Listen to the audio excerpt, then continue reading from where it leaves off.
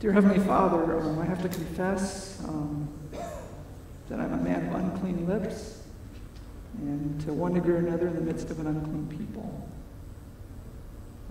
But I can say with Paul, this is a faithful saying and worthy of all acceptance, that Jesus Christ came into the world to save sinners. And if Paul could say he was the chief, how can I not say that with him? But Lord, you've used incredibly lacking people in history. And so I come to you asking for humility, for wisdom, asking for a measure of your Holy Spirit, not just for me, but for each of us here. We pray, Lord, that you will increase, and I and all of us will decrease so that you can be increased. We ask this in Jesus' name, because of your mercy, because of our great need. Amen. All right. Anybody recognize that? That looks sort of familiar. Yeah, it should be familiar. That's our Seventh-day Adventist logo. That's an excellent logo, I think. Got the green part at the bottom, right? What's that? The Bible, right? And what's right in the middle? The cross, right? So that's, I don't know who designed this, but I think it's really, really good. That's fantastic. And then we've got sort of a wispy thing there, right? What is that supposed to represent? The Holy Spirit, yeah, the flame of the Holy Spirit. And it's going up for what reason? The second coming. It's supposed to point to the second coming. Read sort of on our General Conference website, they've got a little explanation up there. I think it's kind of interesting. And if you look at someone, they'll show the world. They don't always show the world, but sometimes they do. Now, why do you think they have three flames there?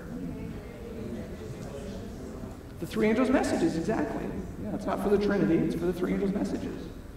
So I think it's a fantastic logo. I think it really communicates in a very succinct manner what we, as our mission, is the foundation is the Bible, the center is the cross, our ministries to the world, and the Holy Spirit and the three angels' messages are how we're going to accomplish that. I think it's really, really a blessing. Anybody recognize that? Well, that's our logo for this week.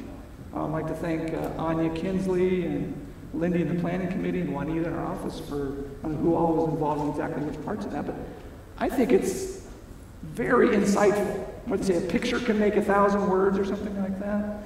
And a lot of similarity to our Adventist logo. Any differences, though? Yeah, Todd alluded to this in his talk on Thursday morning, but I almost titled this The Forgotten Angel. We don't think about him as much, right? But such an important part of eschatological history. It doesn't always get the same thought and attention that it should. Some really good talks were this week on that, but the location is slightly different too, isn't it? Again, Todd mentioned this. The three angels are in the midst of heaven around the earth, and then this fourth angel, he's coming someplace else, right? He's coming straight down from heaven. He's not in the midst of heaven. He's coming from heaven. So let's read this again here for a minute or two. After these things, I saw another angel coming down from heaven, having great power. Now, it's interesting. That phrase, great power, is only twice in the book of Revelation. One's referring to when God takes control of things in Revelation chapter 11. But this is the only place where that phrase "great power" occurs in this in the Dan Revelation story. So he has great power, and the earth was illuminated or enlightened with his glory. So there's this powerful angel, and angels in the Bible, sometimes we sort of turn our minds off, and what do we think of? We think, yeah, these sort of ethereal ministering spirits, they've got wings. But in Revelation 14 and 18, the angels represent who or what? God's people, right? God's people giving these messages, right? The glory is the message, but the messenger, we're told, is God's people. So that the three angels of Revelation 14, and the angel of Revelation 18, this is really a reference to our calling. So there's coming a time in our history where there will be a message with great power. The earth will be enlightened or edified, right? And understanding will increase in this world. of this glorious message that this fourth angel is proclaiming. And he starts out by saying, he cried mightily with a loud voice. So again, there's 3 of the 4 angels have a loud voice, right? 1, 3, and 4. And 4 is basically a repetition of the first 3, right? So this is, sometimes we'll call this, not the fourth angel, but the loud cry message, right? Also calls the loud cry message. And he has something specific to say, Babylon the Great is fallen. Is fallen. And he goes on and describes the character of this kingdom, of the character of this city. So this entity, Babylon, has become a dwelling place, a habitation. And this message is strong. It's a habitation for demons. It's a habitation for the former angels in God's universe who bought into the deceptive lies that Satan was telling and became not just fallen angels per se, but demons. And this city, this Babylon, this edifice is where they live. It's their structure. And it's not just their dwelling place, but they've turned this into a prison of sorts. Not perceived so much by many people, but it's a prison. A prison for every foul spirit, and a cage for every unclean and hated bird. So what's going on in Babylon at this point? It's imprisonment. Now, Babylon would tell you what's going on in Babylon. Freedom and liberty. But this angel is saying, no, that's not where freedom, that's where prison is. That's where you'll get caged in and locked into things. And he goes on to say, all the nations and the kings and the merchants are bought into this system. So you just have to step back for a second and think, okay, there's this worldwide system, right? All the nations, all the kings, political system, religious system, economic system of this whole world is an edifice of sort that the Bible identifies as Babylon. And this worldwide structure is inhabited by demonic influences and demonic principles. Now, we're sort of quick to look for political things and economic things, and I think there's a lot of important things to look at there. But I want to think for a second here just about this habitation. Now, there's 2 habitations going on planet Earth. One is Babylon, which is a habitation for demons. But there's another habitation brought out in Ephesians chapter 2. Dee alluded to this this afternoon. You didn't read this passage, I don't remember, but there's another habitation that's being built here on planet Earth. So here's Ephesians 2, 19 through 20. Now therefore you are no longer strangers and foreigners. What's the implication, right? You're no longer strangers and foreigners. You were strangers and foreigners, but no longer. But now you're fellow citizens with the saints and members of the household of God. Now this language he's going to keep developing. There's this one edifice structure, Babylon, and God's building this other edifice or structure. Paul goes on, having been built on the foundation of the apostles and prophets, Jesus Christ himself being the chief cornerstone, in whom the whole building, being fitted together, grows into a holy temple in the Lord, in whom you also are being built together for a dwelling place of God in the Spirit. And that word dwelling place there is the same as the word in the fourth angel's message. So there's a dwelling place, a habitation for demons, and there's a dwelling place or a habitation for God through his Holy Spirit. So there's 2 places to dwell in this world. One is this other edifice that is described as a cage and a prison. And then there's this other habitation that God is building. It's called a building, a holy temple, a household. And all 3 members of the Godhead are mentioned here. Jesus Christ himself, God in the Spirit. All the members of the Trinity are mentioned in this dwelling place. So how is God building his house? How is he building this end-time temple, this habitation, this dwelling place? Well, he's building it through communicating messages to us, communicating information, not just information to edify, but information to transform. And as you look back on our Advent history, you'll see him sequentially sending us messages to edify us, to transform us, and then by extension to give to the rest of the world. So we can go back and you can look at the first angel's message, the second angel's message, the midnight cry. Remember, that's the story of the 10 virgins in Matthew 25. And some had at midnight a cry went forth, the bridegroom cometh, go you out to meet him. It's the midnight cry in the mid-1844. The third angel's message began in the fall of 1844. And then something significant happens in the middle of these messages, right?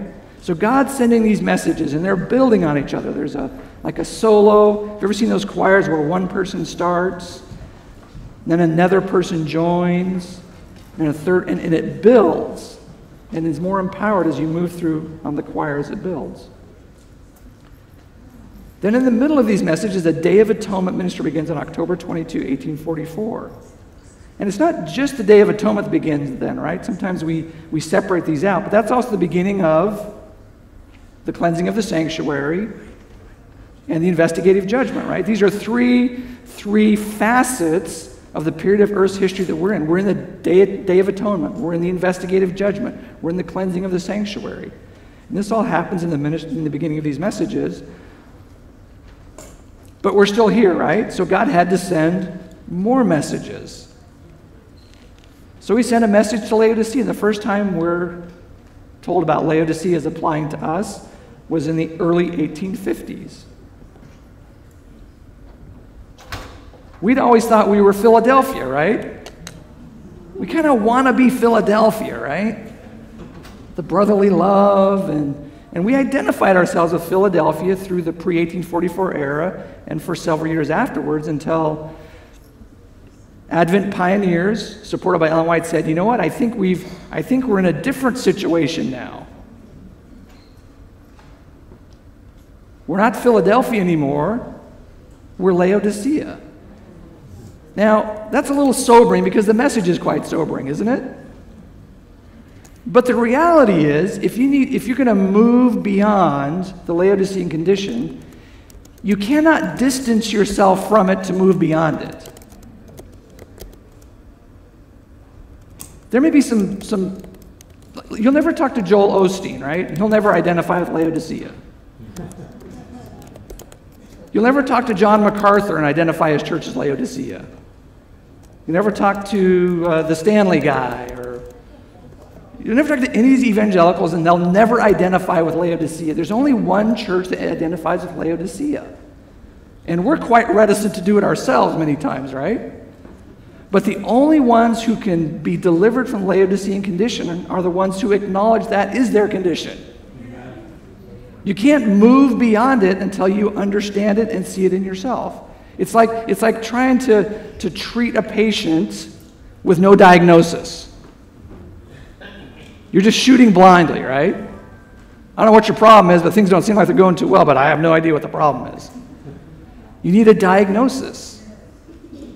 And it's the ones who identify themselves as Laodicea who have the ability to accept the remedy. So we need to be careful about distancing ourselves from, that's not me, that's not us.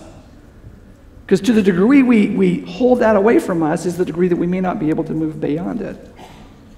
Well, then another message was brought, and that's called the loud cry message, or the fourth angel's message. And that began in the mid to late 1880s, we're told.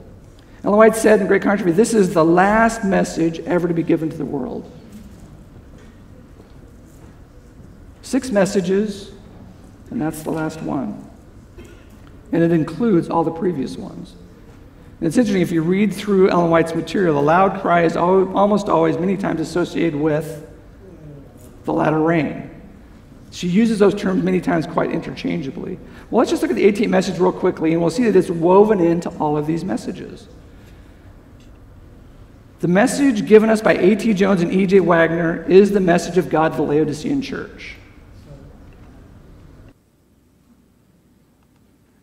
And I found that message to be such a blessing. It tells me where I'm at, but but it also tells me a beautiful gospel solution. How's that song go? To wonders I confess. We need to see two things, right? The wonders of redeeming love and my unworthiness. Laodicea, when they wake up, sees their unworthiness. But they also see the wonders of redeeming love. And that's the balance the 18th message is meant to bring to us. The Lord in his great mercy sent a most precious message to his people through Elders Wagner and Jones. Now, interestingly, and I've mentioned this before, she only uses this phrase, most precious message, in 2 occasions. You can read all 25 million words. She only uses it twice. One time is in reference to the 18th message of Jones and Wagner. Anybody want to guess where the other time is? And I'll give you a clue. It's a message about the cleansing of the sanctuary, the building of the temple, and the fall of Babylon, and a call to come out of her, my people. It's a message to Zerubbabel. What was going on in Zerubbabel's time, right? They were rebuilding the temple. They were calling their people out of Babylon, right? Because remember, Zerubbabel was the first one, but a lot of people stayed in Babylon, right? There were actually 3 exits from Babylon back to Israel. And that's the other time she uses that phrase, most precious message. I don't think it's by accident. Whether she knew it or the Holy Spirit was calling her attention to that, she's saying that most precious message that Zerubbabel had was a calling out of Babylon, a call to repentance, a call to rebuild the temple, a call to the cleansing of the sanctuary. Fascinating. Well, now, what is this most precious message? Now, I find it interesting to contrast Ellen White's description of the 18th message with what I kind of read when I sort of read about it in different, papers or books or articles. Now, if you just sort of float through Adventism and I've done this, you ask me, what's the 18th message? Well, there was some discussion about the law in Galatians and some argument about that. And if someone's well-informed, they would say, there was a debate about which of the 10 horns, on the beast were. Jones had one opinion about the horns, and Uriah Smith had another opinion. And then other people say, it's righteous by faith versus legalism. Notice what Ellen White identifies as the 18th message. I think this is important. This is the message God commanded to be given to the world. Now, what is that a reference to?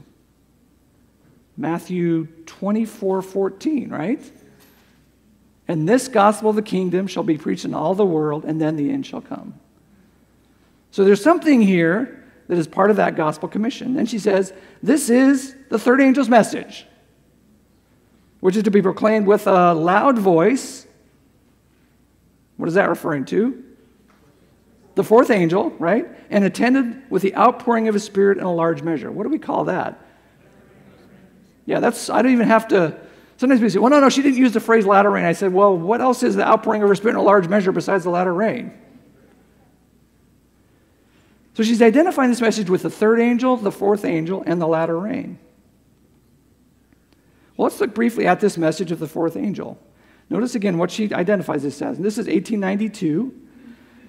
The time of test is just upon us, for the loud cry of the third angel has already begun. And when she reads Revelation chapter 14, verses 9 through 12, the third angel's message, let's see what she comes away with, right? Because we tend to come away with merely mark of the beast and the wrath of God, and that's what we come away with primarily. I think we're missing a lot there. But let's see what she comes away with. The loud cry of the third angel has already begun in the revelation of the righteousness of Christ, the sin-pardoning Redeemer. This is the beginning of the light of the angel whose glory shall fill the whole earth, referring to the fourth angel. Process the timing. 1892, the fourth angel is beginning to proclaim his message. So things were moving, right? Things were starting to happen. Now she's going to go on and describe this third and fourth angel's message. It is the work of everyone to whom the message of warning has come to lift up the heirs in the beast power. We should be aware of those. But she says to lift up Jesus, to present him to the world as revealed in types, as shadows and symbols. You can go through the whole biblical story, as manifested in the revelations of the prophets, as unveiled in the lessons given to the disciples, and in the wonderful miracles wrought for the sons of men. Search the scriptures, for these are they which testify of Jesus. So she sums up third and fourth angel's message as lift up Jesus, the sin-pardoning Savior. All right, now I want to spend a little bit of time contrasting these two global systems. So we talked about there's this one system called Babylon. It's a habitation for demons. There's a cage for everybody there. There's a prison there for everybody. And there's this other building, this other structure, this other temple that is the habitation of God through his Holy Spirit in us. So principles of Babylon cause it to fall under the weight of its own corruption and self-destructive theological and relational realities. And we're going to develop that now in just a minute. But its underlying principles have within them self-destruction. That's why that third verse on the Watch Ye Saints one, right, said the kingdoms are collapsing from their foundation. One famous historian said this. He wasn't talking about Revelation, but he said, he was looking at the span of history. He's a famous British historian. He said, civilizations die from suicide, not murder. Right? That's Gibbons' The Rise and Fall of the Roman Empire, right? It was internal corruption, the principles they began to develop that actually caused the fall of the pagan Roman Empire. And there's a lesson there for us, right? Civilizations tend to die from suicide, not from murder.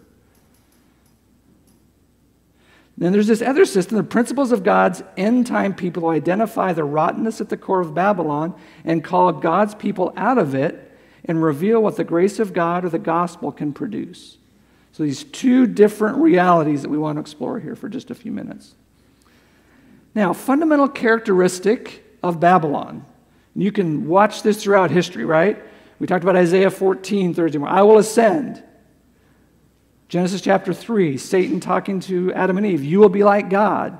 Genesis 11, the Tower of Babel. Let us build ourselves a city. Let us make a name for ourselves. You seeing a pattern already? Daniel chapter 4, is not this great Babylon that I have built by my mighty power and for the honor of my majesty? 2 Thessalonians chapter 2, showing himself that he is God, speaking about the Antichrist. And then again, Revelation 18, which we just were referring to, but this is later in that chapter. She glorified herself.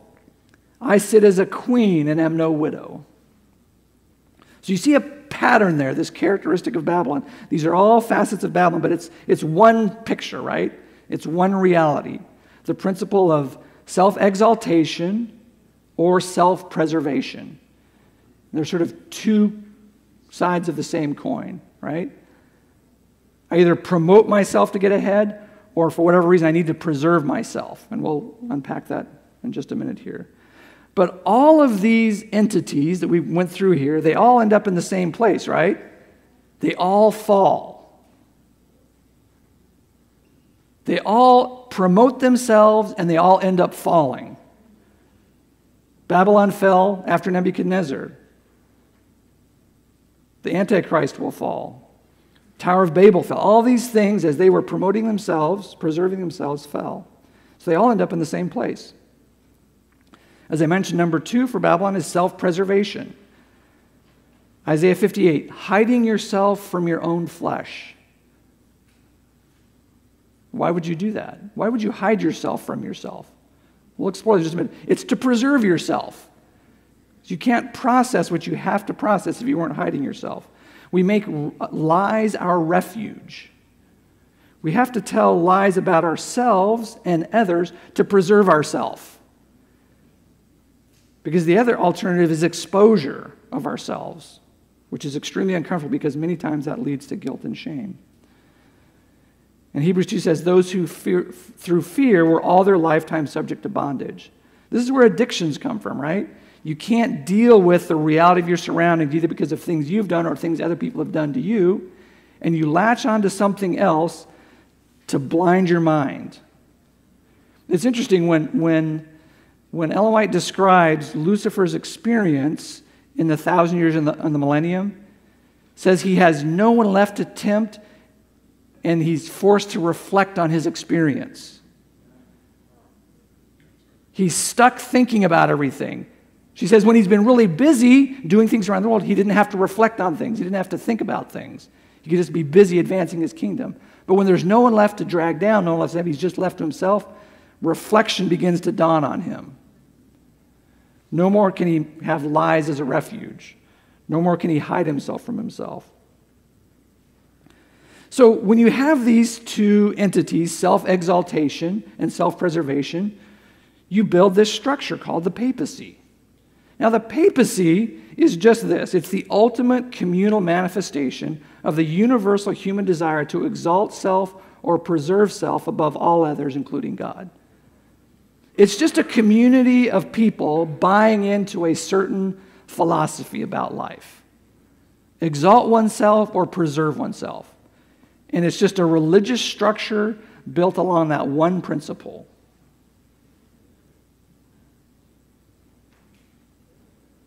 And White describes this in Mount of Blessing, page 79. Listen to this.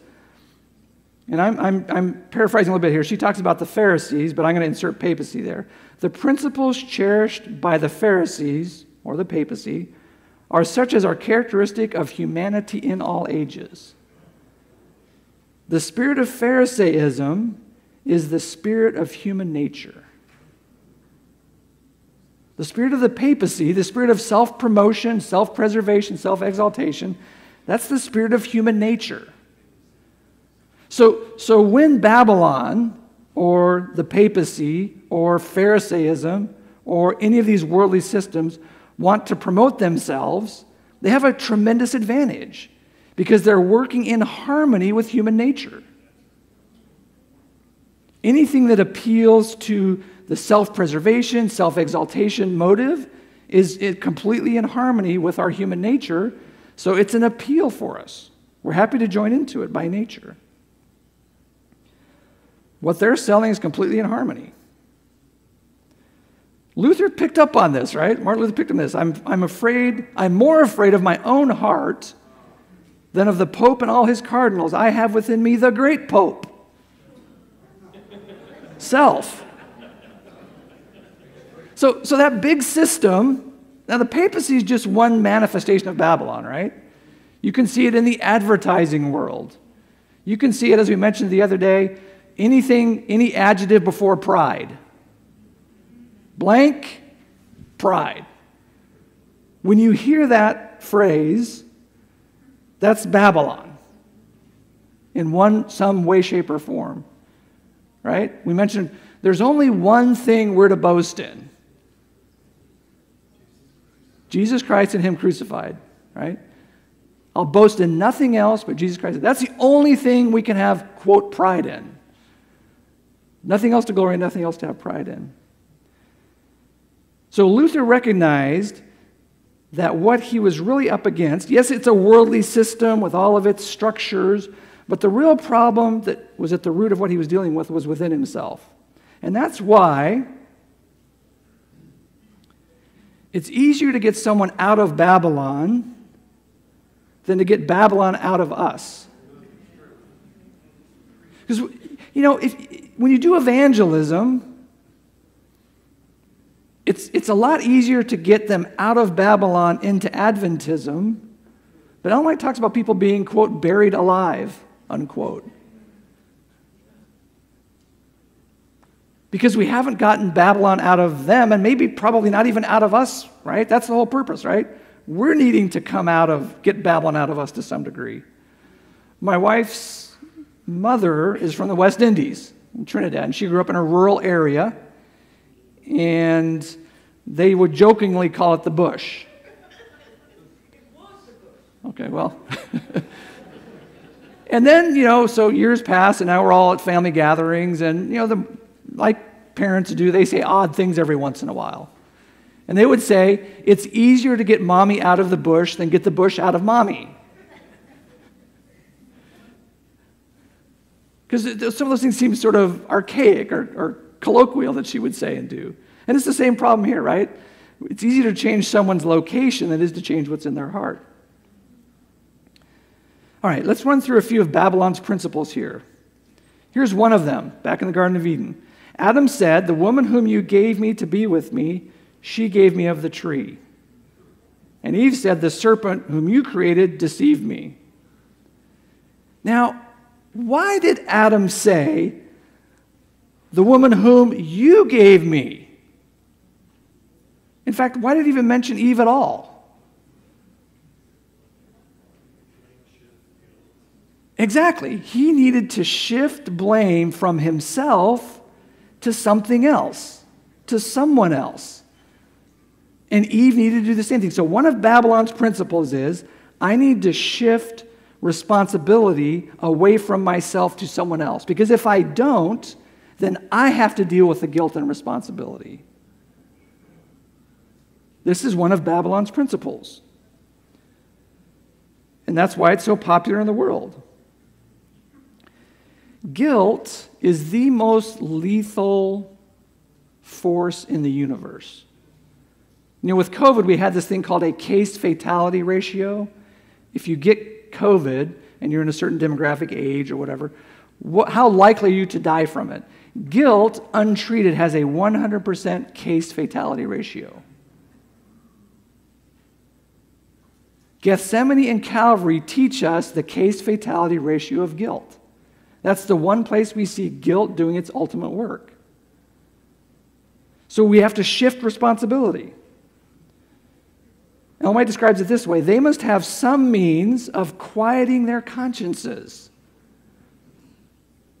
Because when conscience is awake, I'm feeling uncomfortable, I'm feeling guilty, I'm feeling fear, I'm feeling shame. I need some way to quiet that, and one way to quiet that is to shift responsibility.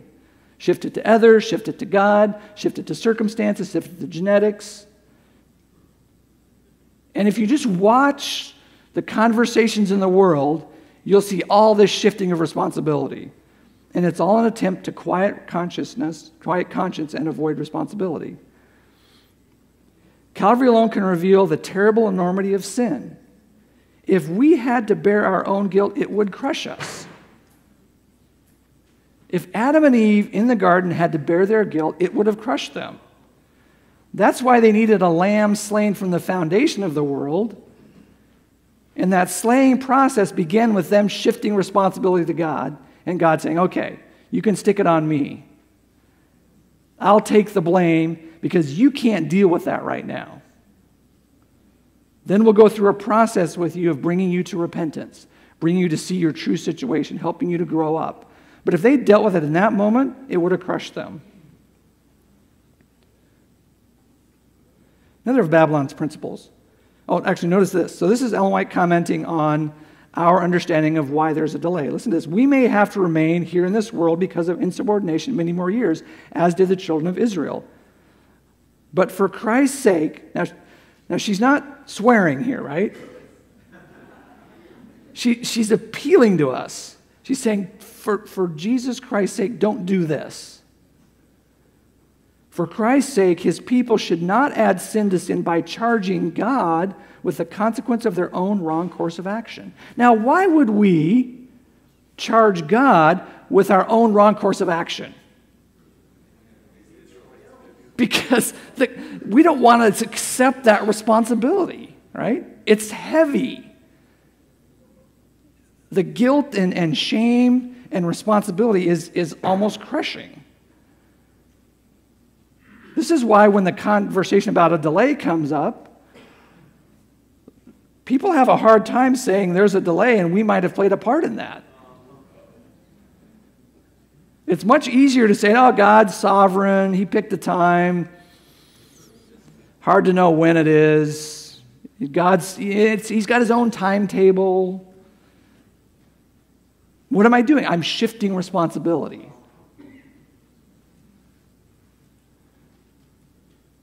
This is Satan's primary action too, justifying himself. The aim of the great rebel has ever been to justify himself and to prove the divine government responsible for his rebellion. To this end, to justify himself, he has bent all the power of his giant intellect. He has worked deliberately and systematically and with marvelous success, leading vast multitudes to accept his version of the great controversy, which has been so long in progress. So this works for a while, but we know from Isaiah 14, this isn't going to last forever, right? There's going to become a great shifting. Isaiah talks about a sweeping away of the refuge of lies. And then this is what happens to Lucifer and to Satan in Isaiah 14. Those who see you, this is Isaiah 14, remember? I will be like the Most High, this chapter. It's all about Lucifer's self-promotion, self-exaltation. But where does that chapter end? Those who see you will gaze at you and consider you, saying, is this the man who made the earth tremble, who shook kingdoms? Remember that fourth angel's message, right? Habitation for demons and a cage and a prison. Is this the man who made the earth tremble, who shook kingdoms, who made the world as a wilderness, destroyed its cities, and did not open the house of his prisoners? Remember the cage and the prison in Revelation 18? You have destroyed your land and slain your people. There's going to be a great shifting of understanding in the universe and amongst everyone. Who's responsible for all this? He's been spending all his time justifying himself, but that's going to change in the end. Another of Babylon's principles.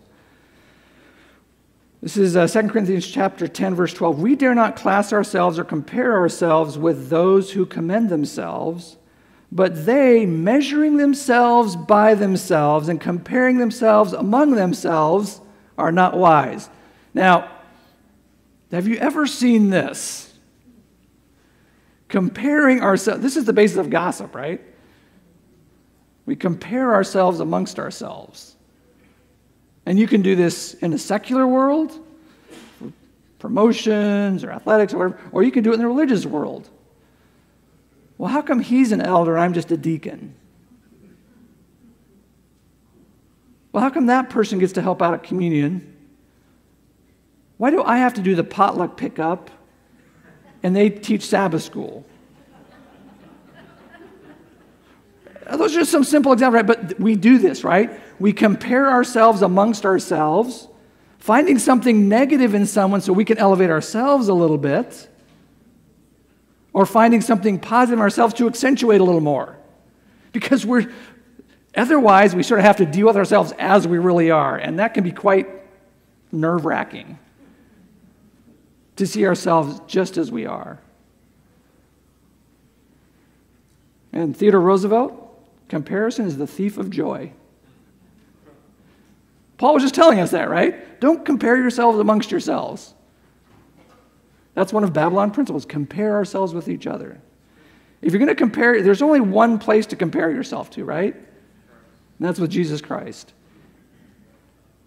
And when you compare yourself with him, you're going to come up short. But those two wonders, the wonders of redeeming love, will encourage you that then you can face your unworthiness. Okay, another one of Babylon's principles. Then the eyes of Adam and Eve were opened, and they knew that they were naked, and they sewed fig leaves together and made themselves coverings.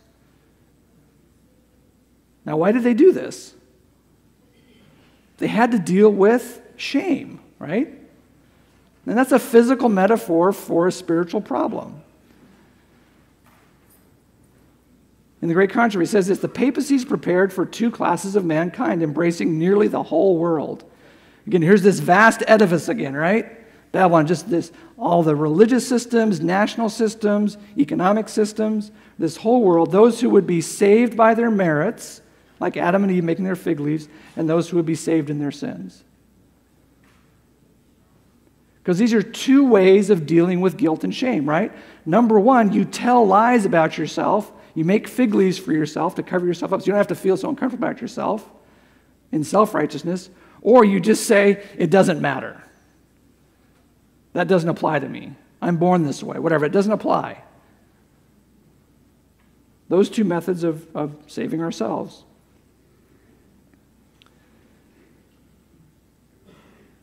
Here is the secret of its power. Those two methodologies. Now listen to this. She goes on, they must have some means of quieting their consciences, and they seek that which is least spiritual and humiliating. Now listen to this. What they desire is a method of forgetting God, which shall pass as a method of remembering him. Now, what's going on here, right? And it's kind of sobering, right? It's almost like we want to do enough religion to quiet our conscience, but not so much religion that self is actually crucified. Right? That's what's going on. And if you just look at the religious systems of the whole world, Christianity, outside Christianity, that's what's going on. You do whatever it is, whatever behavioral worship, whatever thing, to quiet conscience enough so you can feel secure enough to proceed through your life, but not so invested that actual self which is in you dies. Because the goal is to survive, for self to survive, and I need to have some therapy to do that, and the therapy that is the least humiliating and the least spiritual. That's what's going on. This is Laodicea's problem, right? They're quite busy on a religious level, right? The faithful true says, I know your works. You're very active. But are you doing it because you love Jesus or because you're trying to quiet your conscience? And you feel better about yourself. You don't have to deal with the underlying issues if you're sort of religiously busy and active. God help us, we're all at risk for this. But know this, that in the last days perilous times will come, for men will be lovers of themselves, and this is what you get. You have a form of godliness, but there's no power in the experience. We may look very edifying on the outside to varying degrees, right? There's all sorts of, you can be a long list Christian or a short list Christian, whatever you think you need to quiet your conscience, but underlying that, do we love Jesus?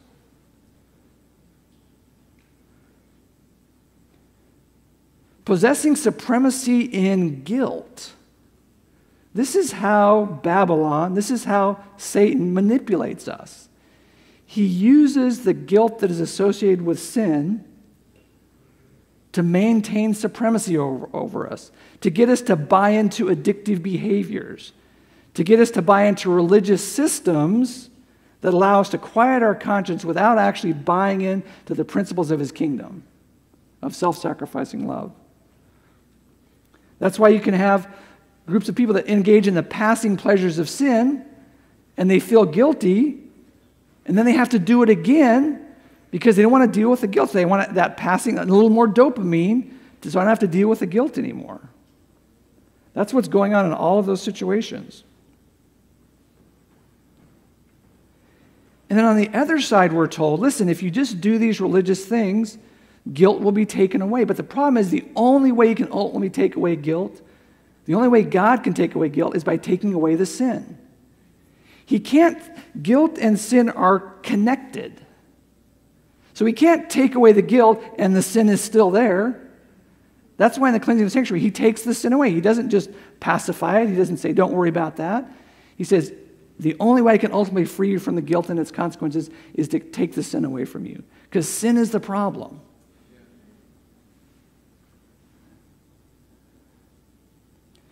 Here's motivation.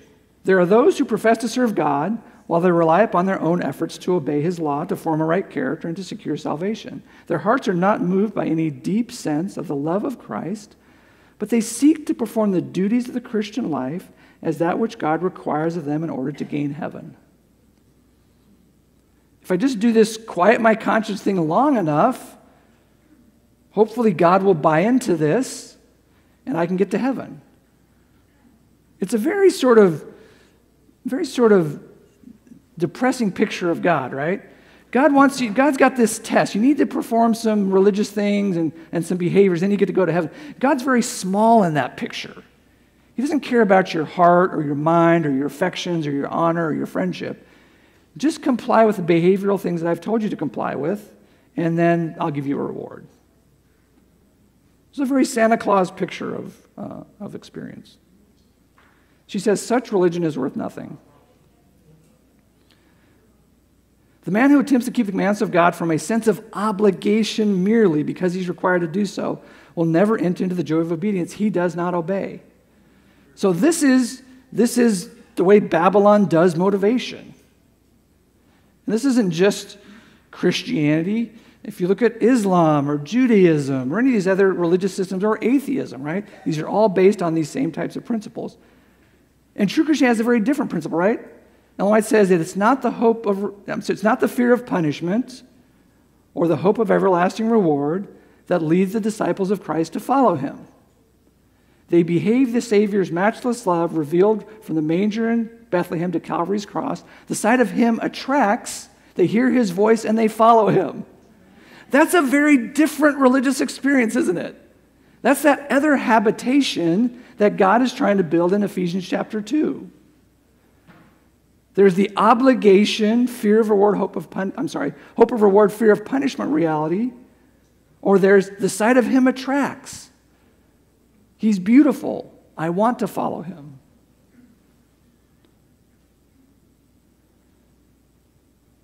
Now we quote this, where this is the love of God and we keep his commandments. Period. But that's not the period, is it? The love of God has two components. We keep his commandments, and his commandments are not burdensome. Now, if you have a strong willpower, you can do the first part. If you don't have a strong willpower, you're stuck on the first one. But even if you have a strong willpower, you can't do the second one by willpower alone.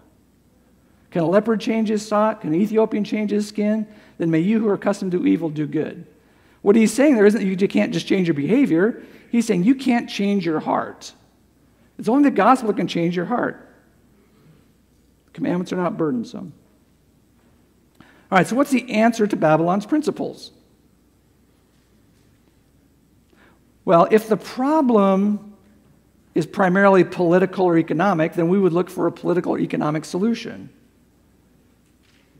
But if the problem is a spiritual, relational, perceptual problem, then the solution would be a spiritual, emotional, intellectual solution, right? So Ellen White says this is the solution. Several have written to me inquiring if the message of justification by faith is the third angel's message. Gospel problem in Babylon, gospel solution. This is why the third angel's message is justification by faith, because Babylon is filled with these intellectual, spiritual problem realities that we've bought into one degree or another. So the solution has to be a gospel solution. Is justification by the third angel's message? I have answered, it is the third angel's message in verity. The third angel's message is a lot more than identifying the beast and what the mark is. It has as much or more to do with identifying the gospel.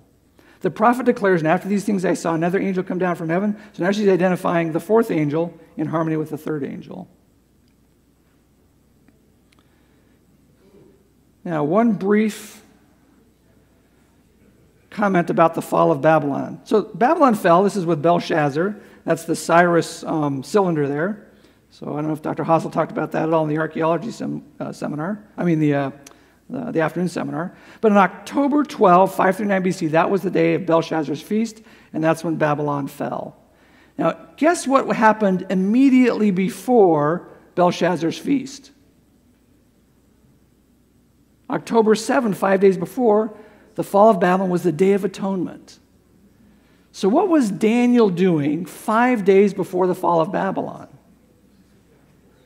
He was engaged in the Day of Atonement work. The Day of Atonement experience precedes the historical and final fall of Babylon. And that's why we're in the antitypical Day of Atonement leading to the fall of Babylon, just like Daniel had the Day of Atonement immediately before the fall of Babylon, 5 days before. So hopefully passages we're familiar with, Leviticus 16 and Leviticus 23. On the 10th day of the 7th month, there shall be a day of atonement. It shall be a holy convocation unto you, and ye shall afflict your souls. And on that day shall the priest make an atonement for you to cleanse you, that you may be clean from all your sins. Well, how does that happen? How do we have a day of atonement experience? Remember, we're talking about laying aside all those sins in Leviticus?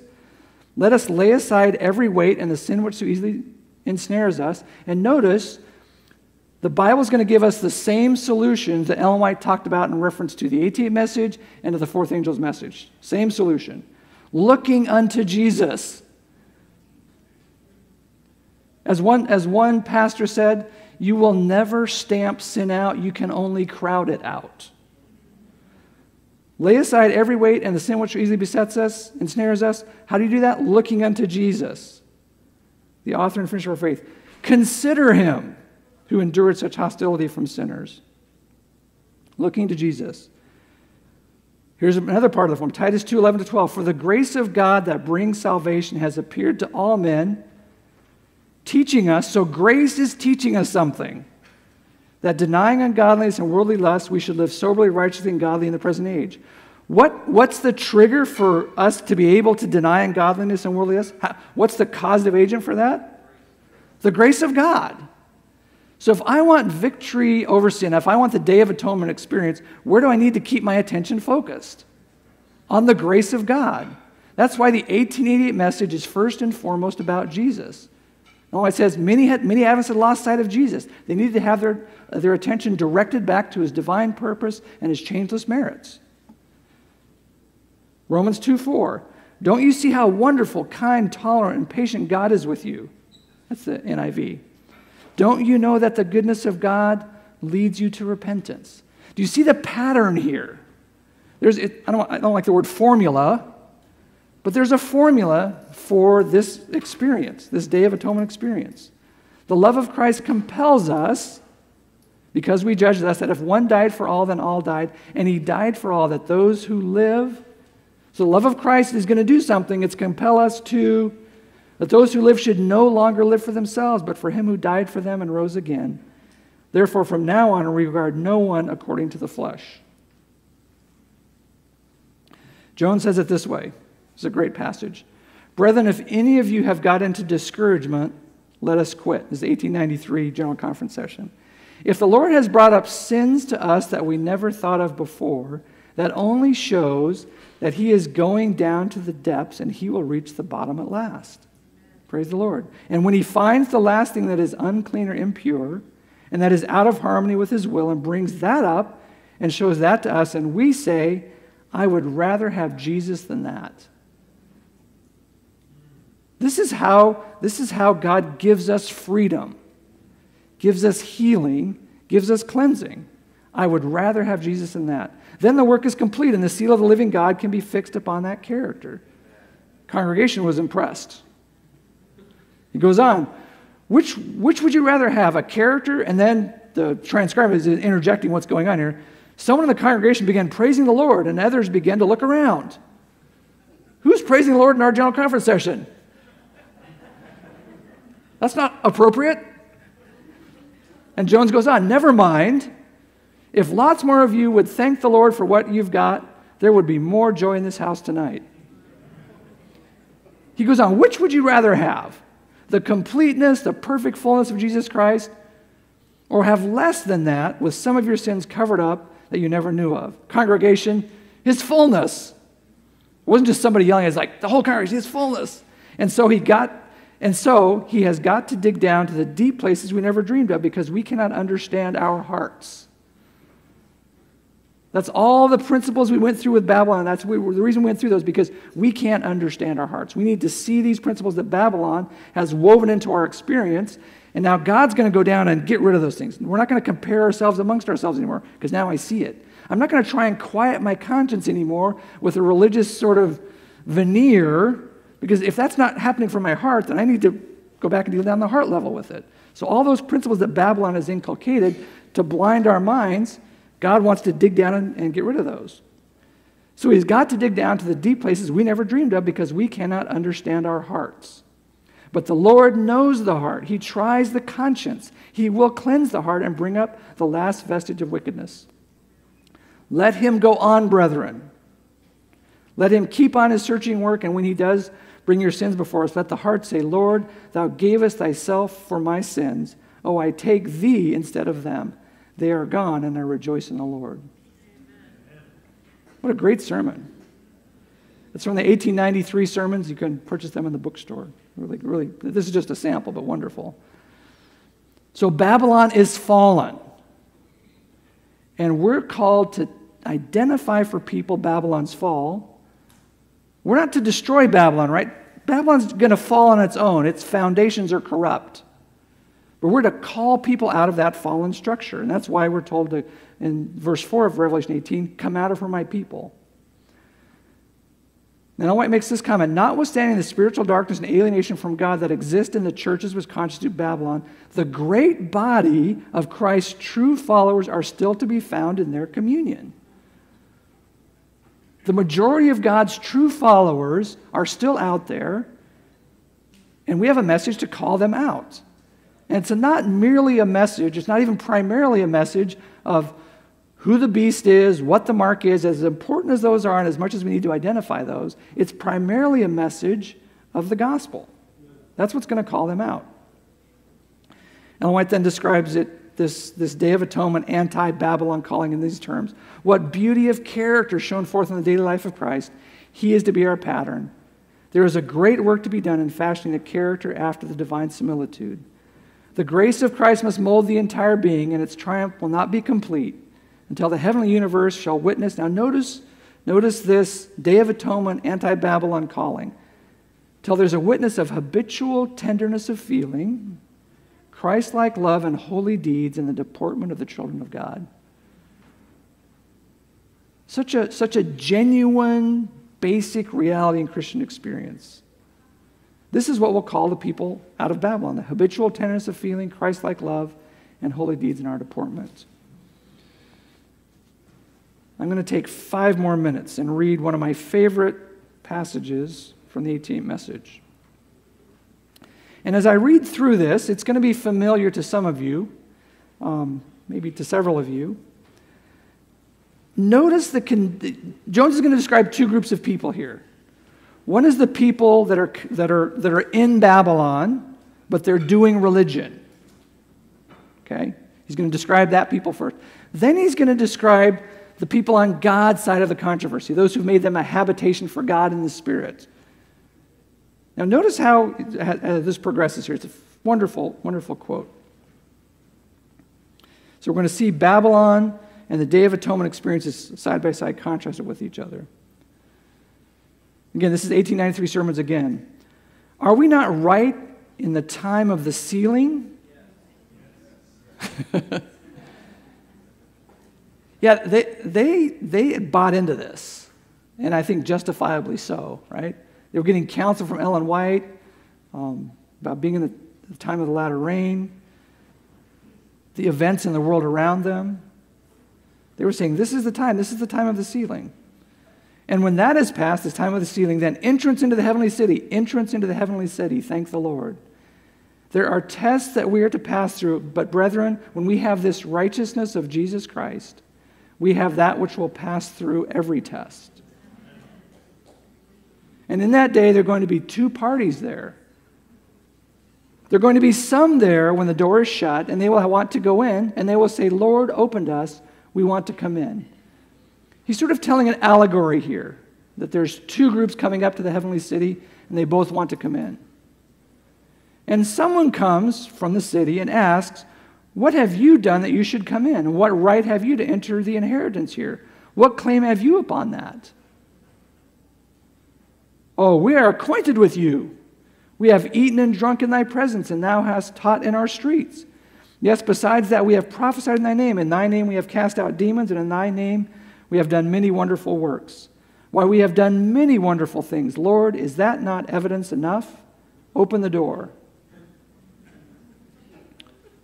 What is the answer? Depart from me, ye that work iniquity. I mean, that is what Jesus says in that context, right? Because it was all done in that Babylon framework of doing religion. All those principles we went through, that's how Babylon does religion. What did they say? They had a fig leaf, right? We have done many wonderful works. We have done them. We are all right. We are righteous. We are just, exactly right. Therefore, we have a right to be there. Open the door.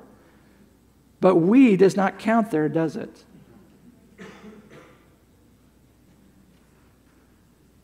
There's going to be another company there that day, a great multitude that no man can number, all nations and kindreds and tongues and people. And they will come up to enter in. And if anyone should ask them that question, what have you done that you should enter here? What claim have you here? The answer would be, I have not done anything at all to deserve it. I am a sinner dependent only on the grace of the Lord.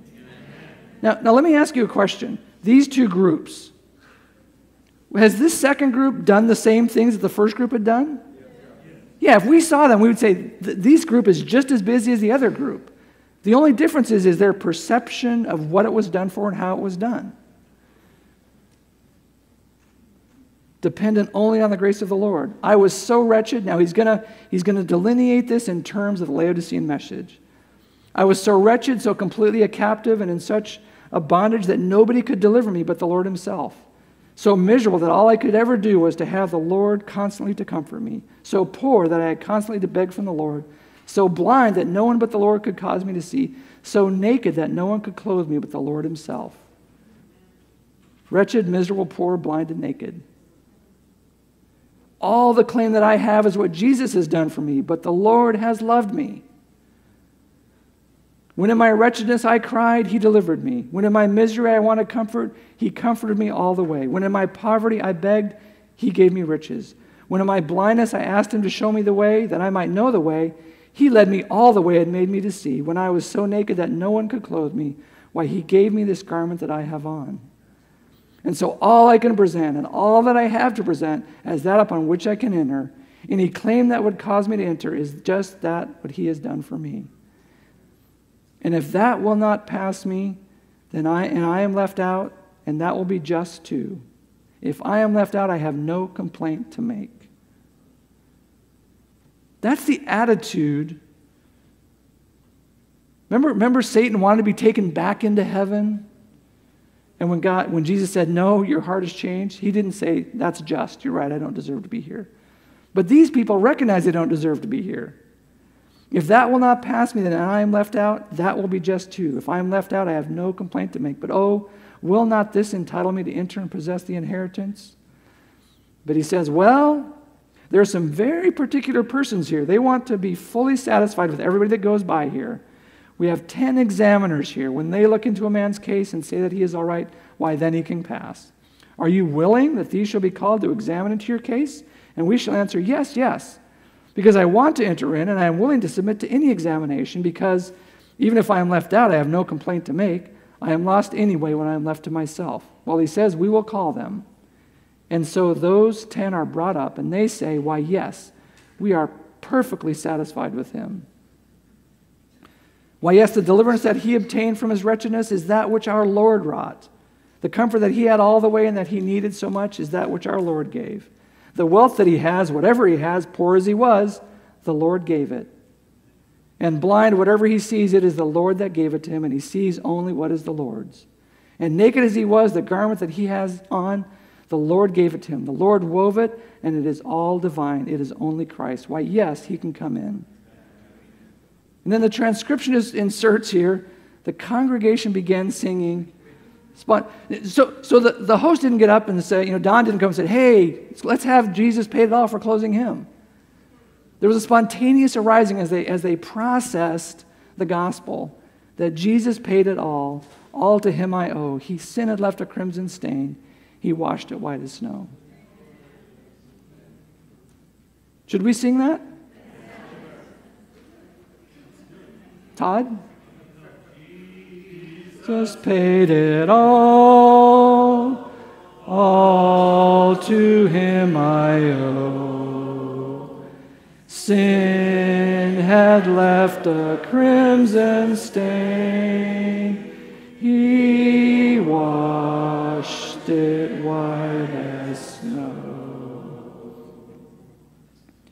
And then, brethren, there will come over the gates a voice of sweetest music, full of the gentleness and compassion of my Savior. The voice will come from within. Come in, thou blessed of the Lord. Congregation? Why standest thou without? The gate will be swung wide open, and we will have an abundant entrance into the everlasting kingdom of our Lord and Savior Jesus Christ. W. David Prescott was the floor person that night. He says, the times of refreshing are here. What was he, in W. David Prescott's mind, what was he thinking when he listened to this sermon? His heart was moved, and he says the times of refreshing are here. What was he thinking was going on? The latter rain was being poured out. That was the experience they were feeling. The times of refreshing are here, brethren. The Spirit of God is here. Open the heart, open the heart, open the heart in praise and thanksgiving. That's what we want to do. We want to open the heart in praise and thanksgiving for the beautiful gospel truths that God has given to us. This is going to happen again. Amen. And I pray not very long away. Let's bow our heads. Dear Heavenly Father, though the messenger is inadequate, the message is beautiful. And may we be aligning ourselves with the principles of your kingdom. May we see ourselves as we truly are. Lay hold of the healing that's in the gospel. To not hide ourselves from ourselves, not take refuge in lies about ourselves or others, but just confess those two wonders, the wonders of redeeming love and my unworthiness. May this Sabbath accomplish those two works for us. We feel like we're, as Isaac Newton said, on the shore of an ocean with the vast majority of knowledge of your goodness out there. And we don't want to miss any of that, Lord. So we invite you into our Sabbath. We invite you into our hearts individually. We invite you into our hearts corporately. May we see your love for us and hate the sin that's still residing there. We want to let you go down layer by layer in our experience. And every step we want to say, I'd rather have Jesus than that. May we spend the Sabbath with you in Jesus' name. Amen.